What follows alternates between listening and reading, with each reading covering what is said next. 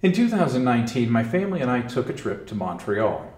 We would, of course, take in many sights in this beautiful city, but the key destination for us was St. Joseph's Oratory.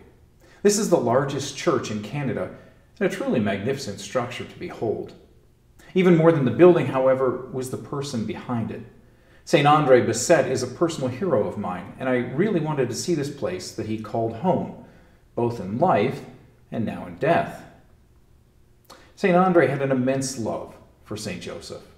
This diminutive and unassuming man was blessed with the ability to heal many of those with infirmities who came to visit. And yet, he took no credit for anything that he ever accomplished. All miracles, all blessings, were attributed directly to St. Joseph. When you invoke St. Joseph, you don't have to speak much. You know your Father in heaven knows what you need. Well, so does his friend, St. Joseph. Tell him, if you were in my place, St. Joseph, what would you do? Well, pray for this in my behalf. St. Andre loved and admired St. Joseph, but he was far from being alone in this regard. In this sixth and final video reflection on St. Joseph, we'll get a sampling of the thoughts and words of other holy men and women who put their trust in this great saint. It is true that the other saints enjoy great power in heaven, but they ask as servants and do not command as masters. St. Joseph, to whose authority Jesus was subject on earth, obtains what he desires from his kingly foster son in heaven. I took for my advocate and comforter the glorious St. Joseph and commended myself fervently to him. His aid has brought me more good than I ever desired to receive from him. There is no doubt about it, just as Jesus Christ wanted to be subject to Joseph on earth, so he does everything the saint asks of him in heaven. Above all, I most strongly urge you to ask him for three special graces: forgiveness of sins, love of Jesus Christ, and a happy death. St. Thomas Aquinas, St. Teresa, and St. Alphonsus all recognized the love and reverence that Jesus had for St. Joseph. Our Lord had a reason for elevating both St. Joseph and the Blessed Virgin Mary, and is greatly pleased when we also show them our respect and our love. Oh, what a great saint is the glorious St. Joseph.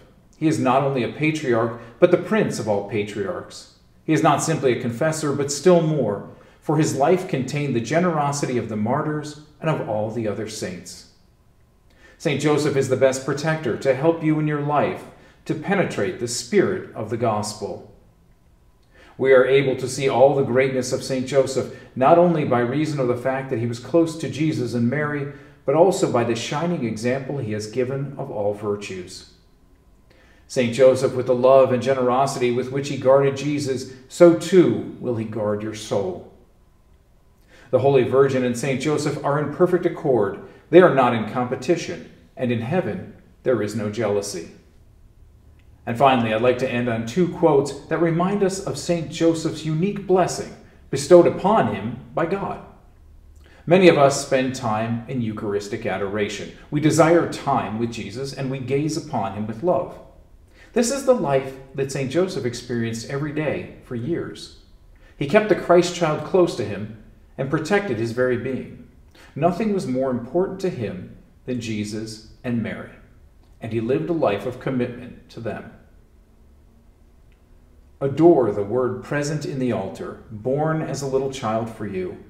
No matter what you do, your adoration will never equal in worth that of St. Joseph. St. Joseph served the incarnate Word with perfect fidelity. Think of the lively faith which inspired his uninterrupted contemplation of the divinity of the Christ child. Think of the love and faith which he adored his God hidden in this little child, whom he held in his arms and carried about always with the respect due to God. As we close, be reminded of this dutiful life of St. Joseph, his desire to serve God at all costs, and his humility to perform his role in the shadows. Let us imitate that approach during this year of St. Joseph and well into the future. St. Joseph, spouse to the Virgin Mary, earthly father to the Word made flesh, and patron of the universal church. St. Joseph, pray for us.